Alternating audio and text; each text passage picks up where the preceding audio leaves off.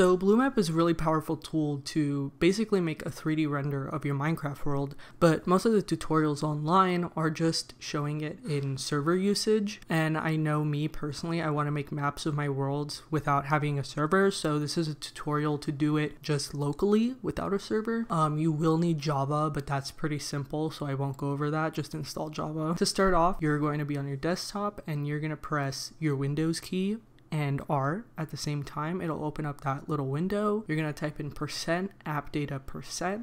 It's going to take you into your roaming folder where you can double click the .minecraft folder, and inside of there you can find the saves and your world will be in there. So just choose which one you want to make the map of and drag it onto your desktop. Keep that there. Then you're going to make a new folder on your desktop, call it whatever you want. I just called it blue because BlueMap, and that's where BlueMap is going to be. So once you have that folder ready, you're going to go onto this website that I linked in the description and download BlueMap. And on the GitHub, there's going to be several. You're going to choose the one that says CLI for command line interface. If you choose the one that's for like paper or Forge, it's not going to work. Just get the command line interface one. Once that's done downloading, you're going to drag it into your new folder that you've made, and you're going to rename it to whatever it says on the website. I just do this so it's easier to put in the commands without having to change what the command says, because it's dependent on what the jar file is called. You're going to right click in the folder while holding shift,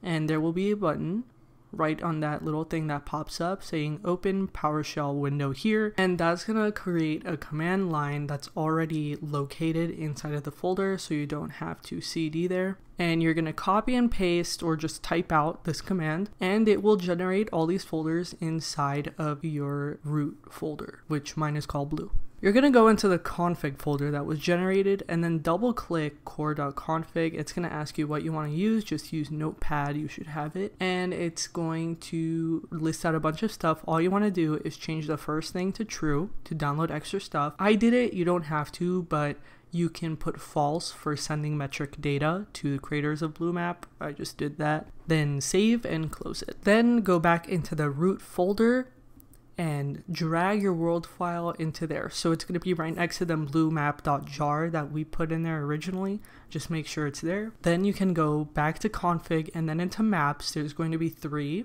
For me, I'm just doing the overworld, so I deleted the other 2 config files. But if you're doing more, then just make sure to set those up too. We're going to open up the overworld.config and change the world name to the folder name of our world. So mine was Vorig, so I'm just typing in there Vorig, and it has to be exact. Then you're going to save and close out. Then you can open up that PowerShell command line again, and it will give you a few example commands. The one we're going to do is the one with the -r, and this will render whatever you've configured in your overworld.config file. Now that will load the world that you have in the blue folder. Now you will send in the same command, but instead of -r, you're going to do -w, which will open up the web server. Just take note of the port that it gave you. Now we're going to open up a new command line. Don't close that other one, just minimize it. And you're going to do ipconfig to figure out your local IP. You just need this one to put into your web browser. So that's mine. I have 2.